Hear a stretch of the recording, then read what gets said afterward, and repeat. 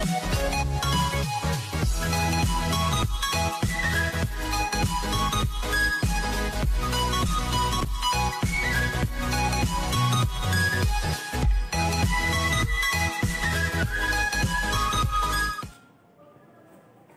morning students. Today I am going to explain the structure of testes. Testes, it is a primary male sex organ. It is extra-abdominal, found in scrotal sac. Its size is about 4 to 5 in length, 2 to 3 in width, and its weight is about 25 grams. Shape, oval shape, and it is a paired organ which is present in male. Testis has 3 protective covering. Outermost is tunica vaginalis.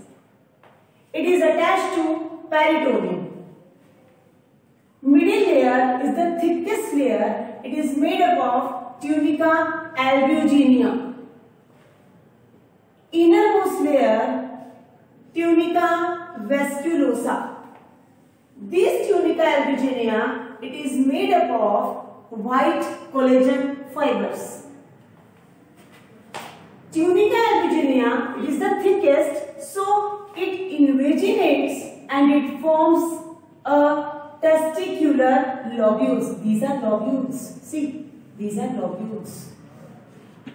And each lobules are having a 15 to 20 seminiferous tubules.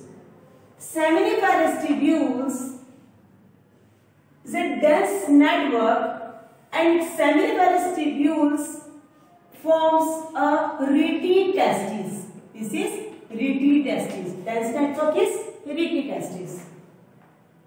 And rete testis opens in 15 to 20 small lobules that is known as vasa efferentia. Vasa efferentia, it opens in a coiled structure. This coiled structure is epididymis. Epididymis divided into 3 parts. Upper part, caput epididymis.